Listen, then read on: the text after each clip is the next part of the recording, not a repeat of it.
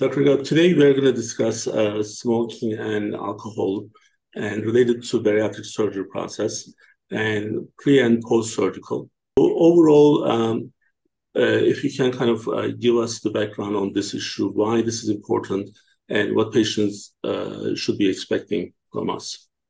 Yeah, I want to start with alcohol this time because maybe we have started with smoking other times and we may not have devoted as much time to alcohol. So essentially, this is a very important question that comes up all the time. Doctor, can I have some alcohol after I've had bariatric surgery? And the simple answer to that is yes, you can, but, there is a big but there, right? And we have to understand all those intricacies and make sure patients also understand them.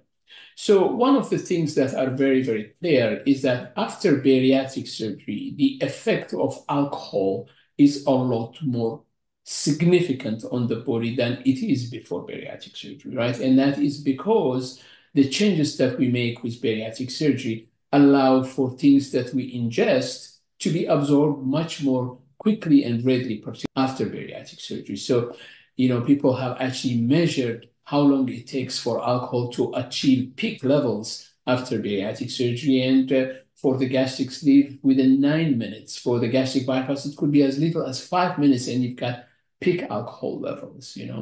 A patient, somebody who drinks a glass of wine, could have, alcohol levels that are higher than the driving limits, with just one glass of alcohol after gastric bypass. So there are drastic effects of alcohol on the body, and these are important for people to understand, right? So when they drink alcohol, the effect of alcohol will be a lot stronger and a lot quicker, but also the alcohol doesn't leave the bloodstream until much later compared to a person who hasn't had bariatric surgery. So the effect is going to be there. So these are important things for people to know and understand.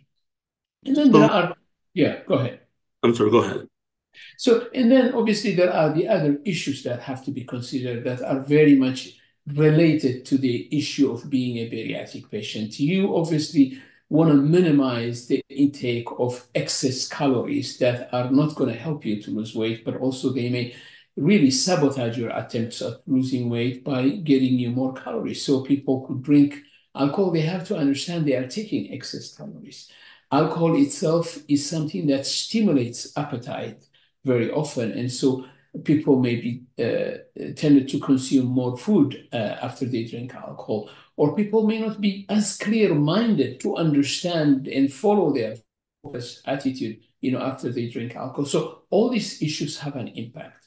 But how about dehydration? We talk about dehydration being a major issue, right? For bariatric patients, we emphasize to them that they have to drink a lot of water. And the reason we say that is their ability to catch up with thirst is limited. If they're thirsty, they cannot just grab a bottle of water and then drink continuously because their stomach is so small, right? So if they drink alcohol on top of that, as we know, alcohol dehydrates people, right? So that is going to contribute significantly to it as well. So all these effects of alcohol impacting your ability to think, alcohol being much more intoxicating at smaller amounts and for longer period of time after person has had bariatric surgery, all these are important issues.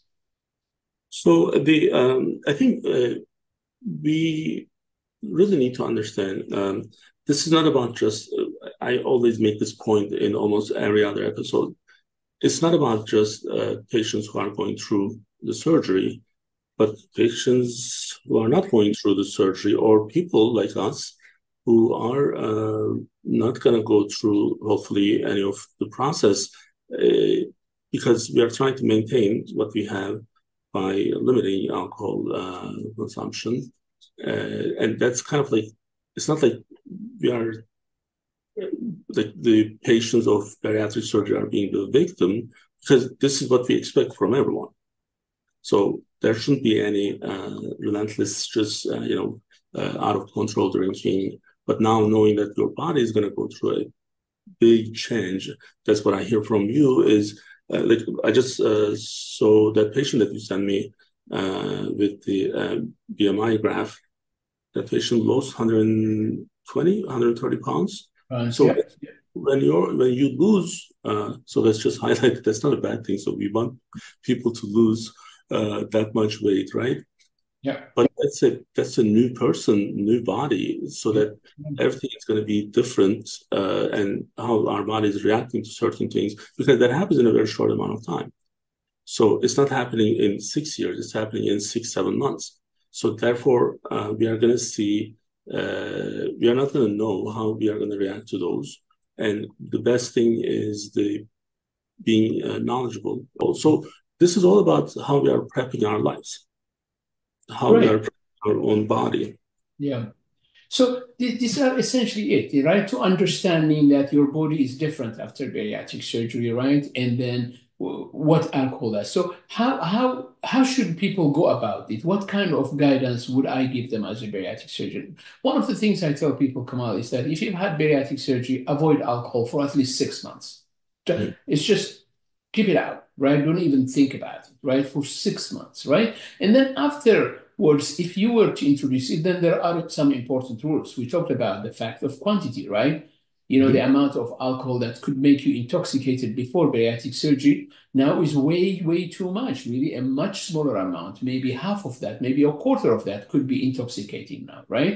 So that's important. But the other things to consider are, you know, when you are considering an alcoholic drink, of course, you want to make sure you don't consider something that is carbonated. So beer and things like that are out, right? Because we, as a guideline, we tell people not to have anything carbonated, right?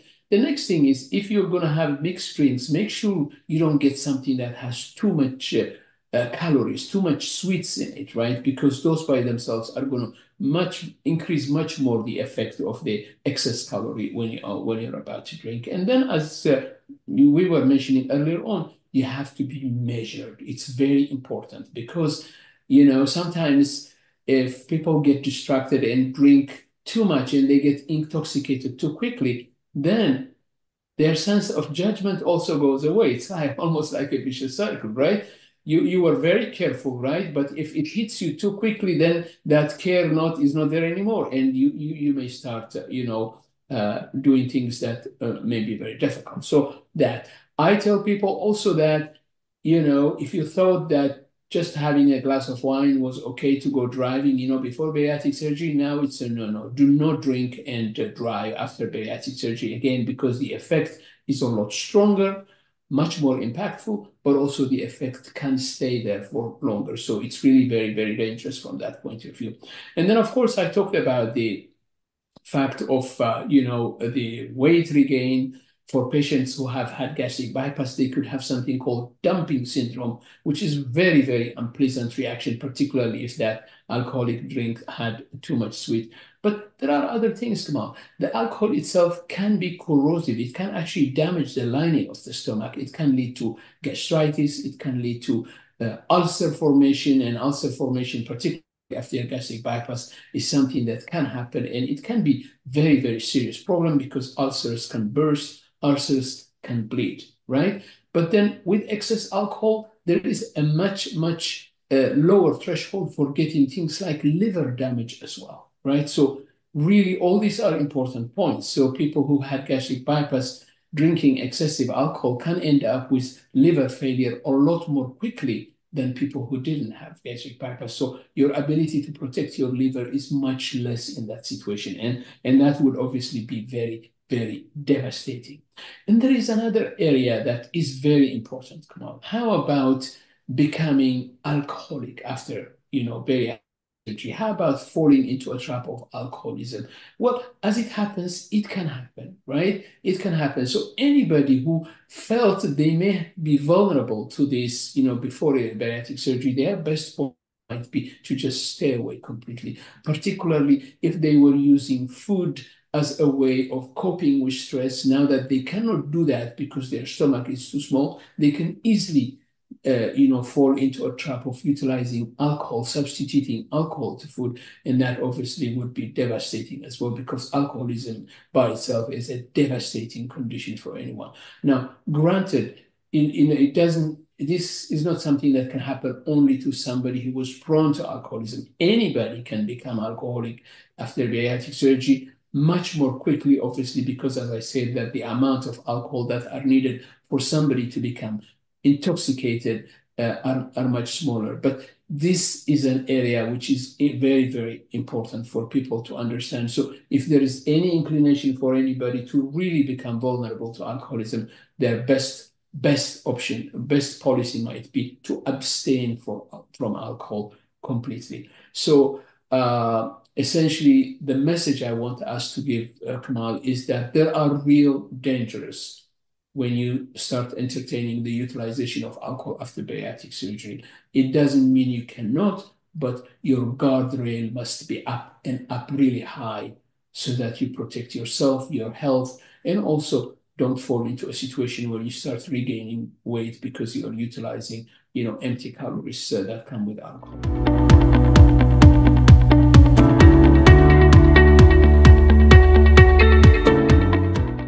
Right. So today we have a little bit more fun part of one of the treatment options is the gastric balloon. So we're going to need your help with that. Absolutely. So essentially, we're dealing with a chronic disease. Okay, it's a chronic disease in terms of its course, but also like many other chronic disease, it has different levels of severity, right? If we look at a chronic disease like cancer, for instance, Kamal, there is stage 1, there is stage 2, there is stage 3, stage 4, right? And that very often determines the type of treatment that the doctors will offer when they are faced with the different types, right? So it doesn't mean that the treatments compete with each other or they are mutually exclusive. These treatments are offered in concomitance, right, at different levels with different degree of involvement. So there may be a level 1 or a stage 1 cancer that may not require surgery, but there may be a stage 3 or 4 cancer where surgery is absolutely necessary, right? So as you correctly said, we want to get to a level where we look at obesity in the same way, not telling the patients even, okay, which one would you like, but telling the patient, this is the best treatment you have, right? That level of understanding of obesity is, of course, not yet here, but we are getting there. We're getting there with education, right? So today we're going to talk about a type of treatment that is different from the usual ones that we use usually. So it is the placement of a gastric balloon inside the stomach to treat obesity. Clearly, this is a very non-invasive procedure when you compare it with the actual surgical procedures where the doctor actually makes incisions in the skin and enters the abdomen. With the gastric balloon, there is no such thing. Come on, we do not cut the skin. The balloon is placed inside the stomach by entering through the natural openings, right? The mouth. We go through the mouth when the patient is obviously taking a nap and is sedated and is under anesthesia. So we go through the mouth with an endoscope. We reach the stomach and we have instruments that allow us to deliver this balloon inside the stomach and inflate it. Make it like a balloon, becomes a fairly good sized balloon that is relatively heavy as well, and we deposit it in the stomach. And the presence of the balloon mimics very much a stomach full of food, right? So that person will have the sensation as if they've had a really heavy Thanksgiving dinner or even 2 Thanksgiving dinners, right? So in that situation, the last thing that the person would want to have is more food. And really, we are curtailing the food intake, appetite, and hunger with the presence of the balloon, right? So the balloon can be placed in the stomach very, very safely, and it can stay in the stomach for 6 months. So one of the great appealing aspects of the balloon, Kamal, is that it is non-invasive, of course, but it's also completely reversible because at the end of the 6 months, we are removing the balloon. Now, one could say that this favorable aspect of the balloon, this advantage of the balloon of being reversible, is also a weakness of the balloon, right? Because we're not dealing with a disease that is transient. We're dealing with a chronic disease. However, we're utilizing a transient procedure to treat it, right? But in the right set of people, this actually could work well. And when I say in the right set of people, I'm talking about people who have a certain range of obesity. And we talk about typically class 1 and class 2 obesity. So these are people who have a body mass index anywhere between 30 kilograms per meter square and 40 kilograms per meter square. And it's important to compare that to the indications for invasive bariatric surgery like the gastric sleeve or gastric bypass, where the indications for the procedure actually are triggered at a body mass index of 40 or greater. Now, you can see the analogy with cancer, right? A cancer that is advanced, like a body mass index of 50, would not be considered a simple obesity. Come on, that's a very severe obesity, right? So that needs to be treated much more aggressively with a procedure like gastric sleeve or gastric bypass, right? But when the obesity is not as significant as that, when it's between 30 and 40, we can utilize the balloon. As I said, the appeal of the balloon is that it is totally non-invasive. It is done with the person under sedation, okay? And then because it's non-invasive, because we're not doing any cutting, the potential for risks is also much less compared to the risks of other surgical procedures where we are actually dividing the digestive organ. Now, people will think, well, that sounds great. So how about the results? Well, the results are good for the purposes that we're looking, right? So when we're treating somebody with a body mass index of 32, clearly we're not looking for that person to lose 100 pounds. Far from that. We're looking for a person to lose, 20 pounds, 25 pounds, right? And that is the range of weight loss that you see with the balloon as well, anywhere between 15, 20 pounds up to 45, and sometimes even 50 pounds. That's the range. So the expectation has to be set properly, right? It is important to understand that if I get a gentleman with a body mass index of 55 and their weight is 380 pounds and they are expecting to get a lot of weight loss with the balloon, that's not going to work. In fact, that's not a good indication for a balloon, right? But for somebody who has a BMI of 32, 33, even 36, 37, and they really want to try something a little bit more than the medications, the balloon would be a good option. Now, one would say, well, if it's only going to be there for 6 months and then you remove it after 6 months, it means hunger can come back after the 6 months. Yes, of course it can. But one of the good points of the balloon, Kamal, is that if a person has the balloon for 6 months, maybe that will create a mindset for a person to also change the way they are approaching food, fullness, appetite, and eating habits, essentially. And in fact, our program, as you know, Kamal, requires for a person that is getting the balloon to have a nutrition encounter once a month, not only for the 6 months in which the balloon is in place, but for the full 12 months, which means 6 months even after the balloon. So what we're trying to do is we're trying to get the person to develop good habits whilst the balloon is in place, while the tool is there, and then try to maintain those habits in the long term after the presence of the balloon as well.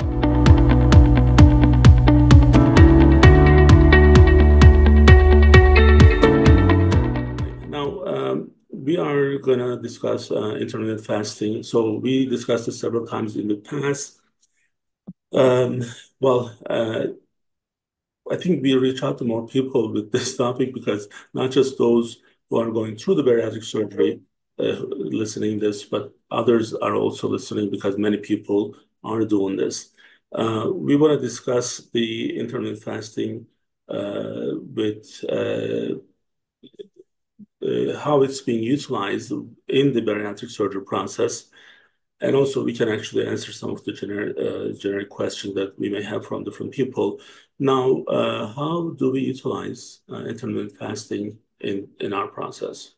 So, I mean, let's define it first, right? As you said, we've talked about it in the past. So, what is intermittent fasting? So, as the wording, describes it, it is fasting in an intermittent fashion, right? So, you are fasting certain periods of your day or your week, essentially, right? And that fasting essentially means total abstinence from calorie intake, right?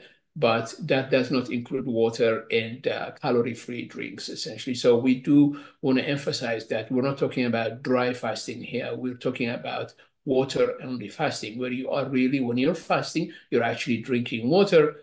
Not only is allowed, but obviously it's very important that people know that drinking water is important, and we'll come to the explanation of why this is important maybe later on.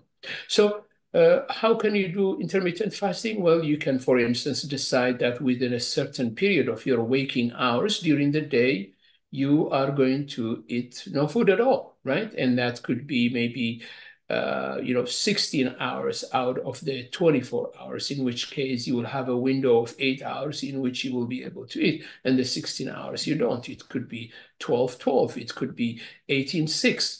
These are hours of the day in which you're fasting, and then the window in which you are allowing yourself to eat. So this is one way of doing intermittent fasting. Another way of doing intermittent fasting that has been popularized would be to really look at days of the week. For instance, you could be eating normally 5 days out of the week, and then 2 days you would be fasting. Like it would be like complete fasting, where you really don't have much to eat for about 48 hours out of those 7 days, essentially. So that's another way of doing it. So, but the basic tenet here is that, come on, the basic tenet, and that's why I'm so much a fan of this concept, is that you are taking a break from eating, right? Now, this is very important in my view, especially in societies like ours, right? Where food availability is so prevalent that you cannot turn your eye one way without really facing an image of food in front of you, whether it's sitting on your table or it's on your screen, right? So food is very, very prevalent. And if we didn't have a sense of control, Kamal, we could be munching all day long, and the only time we would be stopping eating would be when we are asleep. Well, in reality, this is not too far from what is happening. And in part, the reason we're struggling with obesity is that prevalence, that availability of food, that associated with the biology that we have inherited from our ancestors, which is a biology that is driven to conserve energy and therefore to favor obesity. No wonder we have an epidemic in our hands. It didn't take, more than a few decades for this to explode. And now look at the United States. Come on, there is hardly any state where the rate of obesity hasn't reached 30%. This is incredible. And yet, along that, you also see an increased prevalence of type 2 diabetes, right? So in a society like this, one of the things we could do is ask ourselves, okay, I'm going to take a break. Take a break for 1 hour, take a break for 2 hours, take a break for 6 hours of the day where you just drink water, so that you have a scheduled approach to your eating. And that's why, in general, Kamal, I like intermittent fasting, and I know you're a big fan of this as well. In several years that we've been doing this. So taking a break from eating, that's the biggest message that I think intermittent fasting does, right? Now, Well, what it does, do you want to say something? Go ahead. well, Um, I think it's a discipline, number one, and discipline, we use it in a positive way, not in a negative way. Discipline is something that we are capable of doing on a schedule. Now, of course, we all have our own weaknesses, and but one thing that's really important, and what this intermittent fasting is doing for us, is it's helping us to kind of better keep a better record of what we do, because the time that we actually eat is limited.